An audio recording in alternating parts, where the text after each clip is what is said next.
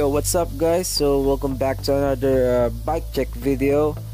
For today, check natin yung bike ni Kuya Butch. He's using a Colnago C64 size 50. Sino bang hindi mapapalingon pag nakita mo yung bike na to? Sobrang ganda niya at full Italian build. Check naman natin yung main parts ng bike niya. At ito yung Groupset.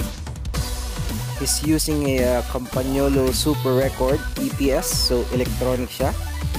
Makikita nyo naman, napakalinis. Syempre guys, kung nakakolnago kayo, mas bagay kung Campagnolo Groupset nyo, since Italian sila parehas. Match na match. Sa front neck naman tayo guys. So he's using also a Super Record EPS. And then sa rear mech, Super Record EPS din. Makikita nyo, carbon yung cage.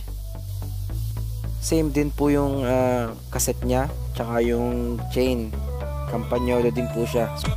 Crankset, Super Record na Campagnolo. Carbon yung crank arms. And he's using a loop pedals, Keo carbon. Usually guys, pag naka electronic Groupset, meron siyang junction box. Ito namang sa Campagnolo, ang tawag ay DTI. Ayan, makikita niyo siya yung parang box dun sa ilalim ng stem. Check naman natin yung wheelset niya. Ang kanyang gamit ay Campagnolo Bora Ultra Carbon, 50mm yung lapad, tubular, kaya naka gator skin tubular tires siya. This one is ceramic bearings, kaya super smooth nung ikot niya. And guys, sa cockpit naman tayo. So he's using a Deda Super Zero handlebar carbon, Deda Zero stem, and Deda Elementi handlebar tape. So match na match. Italiano. Sa saddle naman tayo guys. Ang gamit niya ay Physic Arion R1.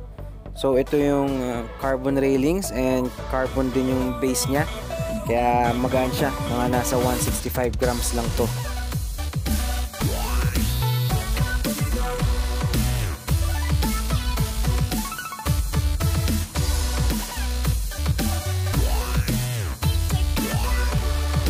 Go home na po ako, Chamba.